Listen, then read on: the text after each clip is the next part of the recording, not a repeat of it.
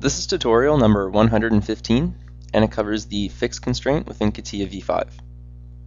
To start off, open up tutorial part number 113, which is located on the DVD. Now what we're going to do is we're going to go over the fixed constraint, and it's this constraint right here.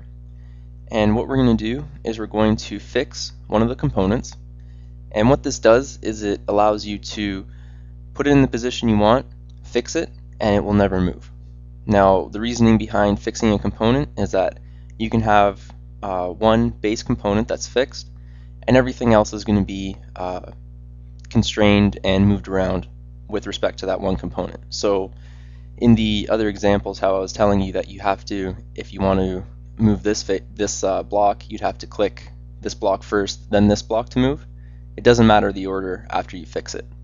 So after you fix it, you can click this face first, and then this face, and then the brown block will move.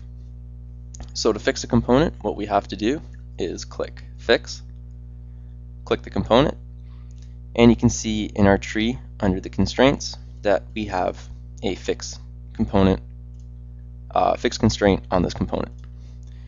Now, if we add constraints onto it, so say let's do a offset, and say we click this face first, and then this face, and we'll make it 300.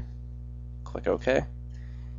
Now what we should expect is that this block should move in this direction 200. When we go to update it, it's the brown block that moves because this one's fixed in its position. So whenever you're creating an assembly, it's a really good idea if you're using the constraints rather than positional, that when you're doing the constraints that you fix a single component, and then from that component you're able to bring in the rest of the components as your assembly. So you have one fixed component as your starter, and then you can do everything off of that and then off of each other. So that concludes our tutorial on how to use the fixed constraint within CATIA v5.